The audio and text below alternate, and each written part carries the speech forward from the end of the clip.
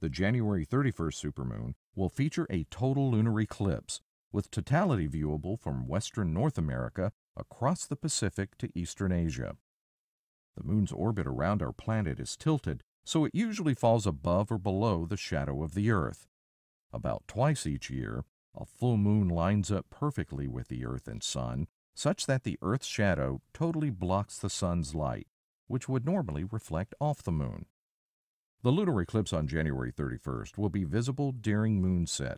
Folks in the eastern United States, where the eclipse will be partial, will have to get up in the morning to see it, notes Petro, but it's another great chance to watch the moon. The moon will lose its brightness and take on an eerie, fainter than normal glow from the scant sunlight that makes its way through Earth's atmosphere. Often cast in a reddish hue because of the way the atmosphere bends the light, totally eclipsed moons are sometimes called blood moons. We're seeing all the Earth's sunrises and sunsets at that moment, reflected from the surface of the moon, says Sarah Noble, a program scientist at NASA headquarters. The January 31st supermoon will also be the second full moon of the month.